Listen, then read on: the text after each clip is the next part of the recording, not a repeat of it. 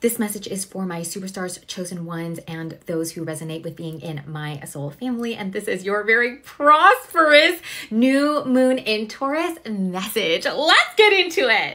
10 of Pentacles. 10 of Pentacles. This new moon in Taurus energy right now is trying to help you build your legacy. I am talking bigger than you've ever imagined. I'm talking like better than you have ever even dreamed of, even up to this point. Even in all of your living in the end, I'm doing Neville Goddard, I am being delusional, I am romanticizing my life, you still haven't thought of how incredible it can be. And this is kind of what's tripping you up. A little bit of truth talk, because you know that I'm going to tell you the truth so that you can get what you want. The universe is really trying to fulfill all of your wishes, but it can only give you what you have worked for.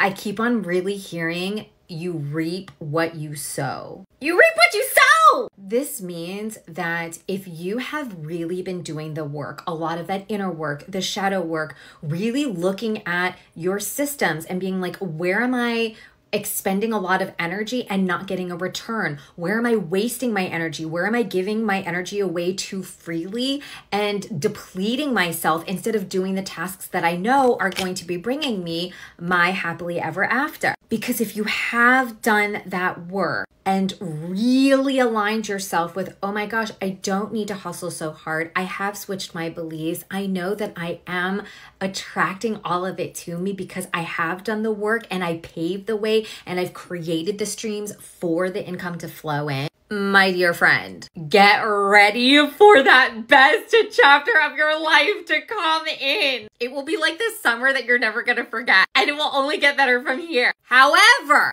if you have not done the work, you're going to reap what you sow. There's still time to turn it around. If you realize that you have been super duper selfish and then masking that as being selfless or being like, self-care, that's what needs to change. That's just you talking from wounds. You're kind of just frustrated with having to juggle everything and you're like, when is it my turn? When is my big break? Your break is going to come when you've actually reaped what you sowed. Learning the importance of protecting your peace, but also not destroying other people's peace in the process, to stop toxically taking advantage of those who are supporting you, and learning how to actually give back and give thanks to the people who have been helping you. Then you'll get into true alignment with being the creator of your dream life and really living the life that you've deserved. So much goodness is available to you right now. Don't waste this precious time and energy. The universe wants you to win! I love you!